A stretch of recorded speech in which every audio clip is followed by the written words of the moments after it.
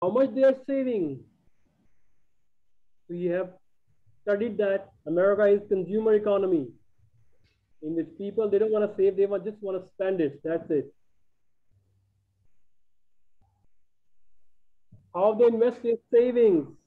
Some people, some individualistic countries, or some collectivist countries, those who want to remain or connected to the families, they don't, they don't want to spend their life alone as individual person. They live in family oriented people. Mostly they save, but whether they are investing their savings in stock market, in somewhere else, right? You need to see the behavior. How people interact with one another. Whether they see the price and go, or whether they actually negotiate the price. In some countries, even though they have written that, okay, this is 9.5 yen, and you go to the seller, I want to pay 8. Okay, deal is done. But in some countries, 9.5 mean 9.5. The price is 9.5 yen. If you want to buy, if you don't want to buy, please go to the next shop. So you need to see the behavior. So those who study all these, we call these economists. Okay. Now the very important question: why to study economics? A general answer gonna be because I want to graduate. But really, why you want to study economics? Okay, you wanna pass. 40% is in your hand. All you need to do, work for only 20%. That's it. But why this degree include economics? The question should be, because you are here to study and want to graduate, but why the CIP, Bachelors of International Trade or other, degrees have included economics, microeconomics, or why you are supposed to study the economics? Number one, it gives you a new way of thinking, right? Because sometimes we are thinking in a very layman approach, that's it. Very ordinarily approach we are thinking. Sometimes we need to understand the society, what's going on. It especially happens when you have a cross-culture experience. Even if your own country, if you go to the north part of the country, the culture is totally different. Their economics is totally different, right? Number three, understand global affairs. Now, we'll talk about this in our coming slide. And to be informed citizen. Let's talk about global affairs. Why there is need to understand the global affairs. So you have mobile phone, right? Have you gone through a single day in which you do not have seen any economic story, any economic news, any event, something? Nowadays, it's not even possible. Even if you are using internet, Google, a menu pop up or something else, inflation is rising, food prices is rising. Who's going to be elected? What happened to the policies, right? What I would do after this graduation? Should I choose this job or this job or this job? To understand global affairs. Right now, this is technological trend. You should join a technology company. Over there, wages are quite high,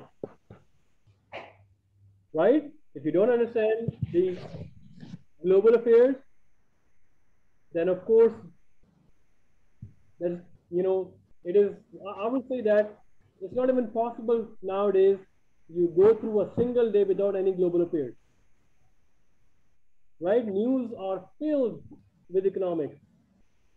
With economic news.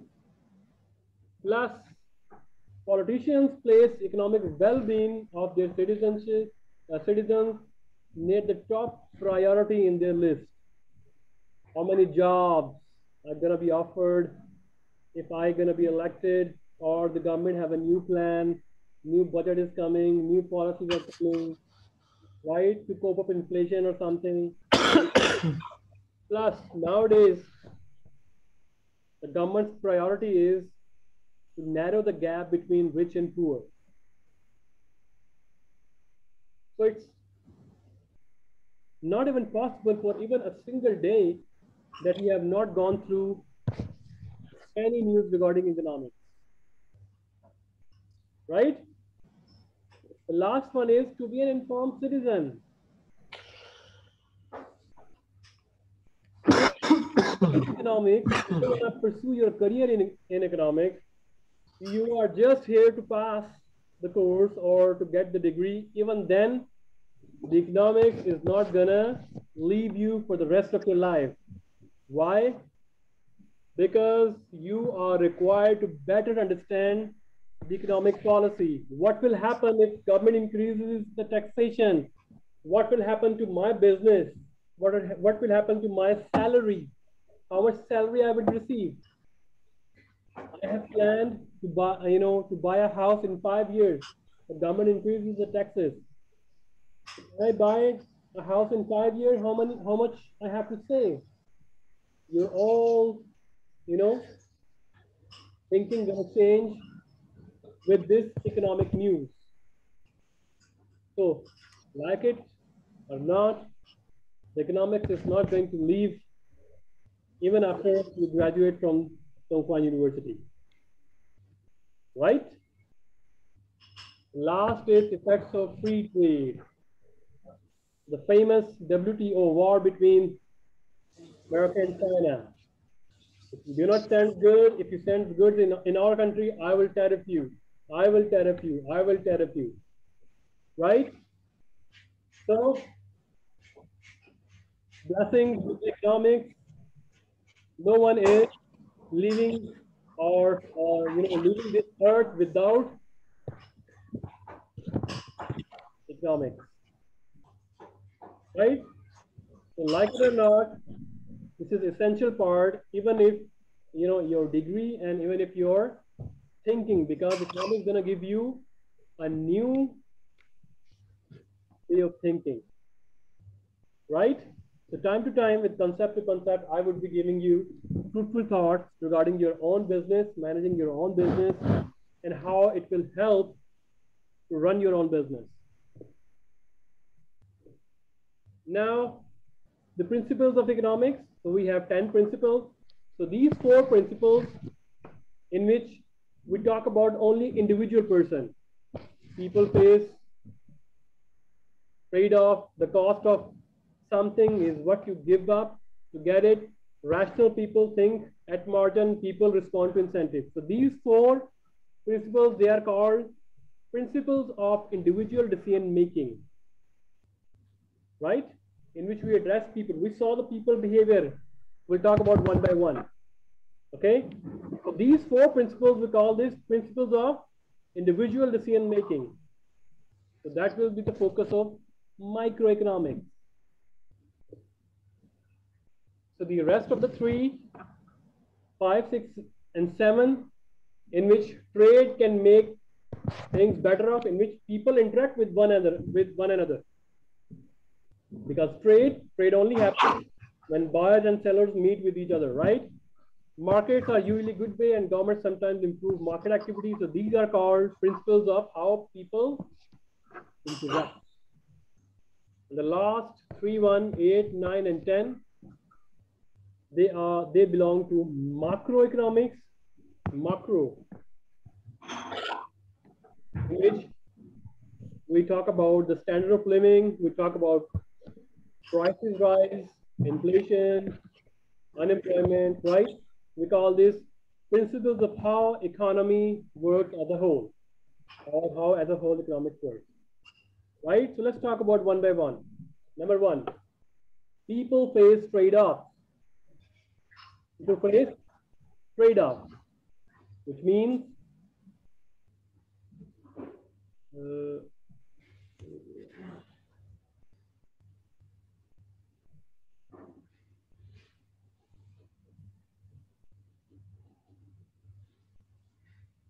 That is much more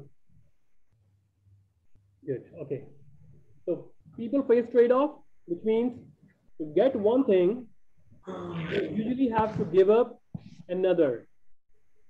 Some of the students who are from Shanghai, they are giving up their sleep to attend this lecture.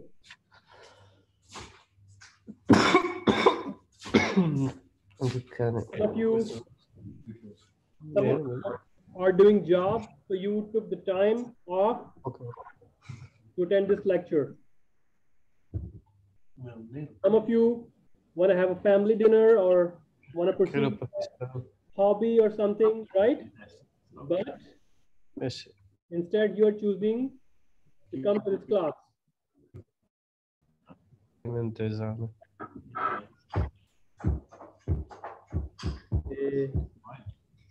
Come fai a seguire entrambi così? Ascolto. Nicola, mute your microphone, Nicola. Nicola.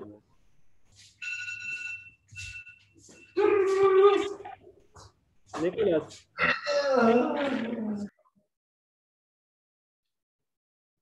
Okay.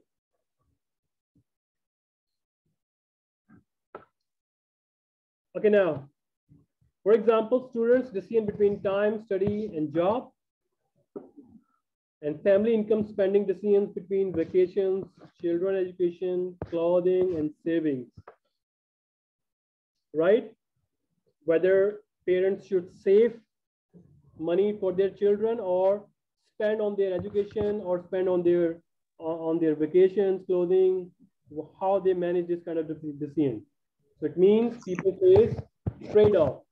The other name of this principle is there is no free lunch. Everything has a cost. There is no free lunch. So a famous example is guns and butters.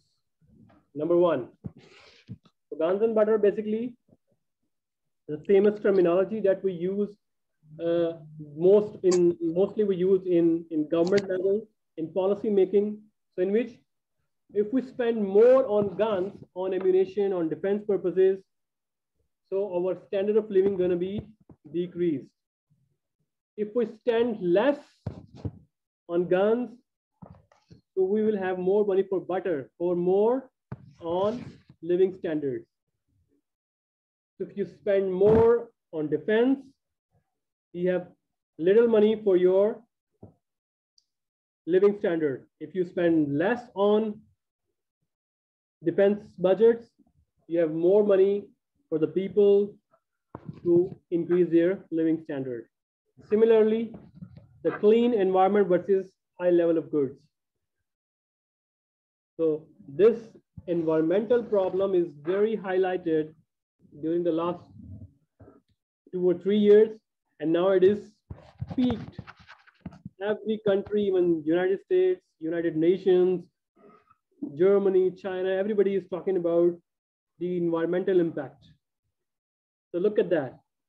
If you are producing clean environment, goods, right? You are protecting the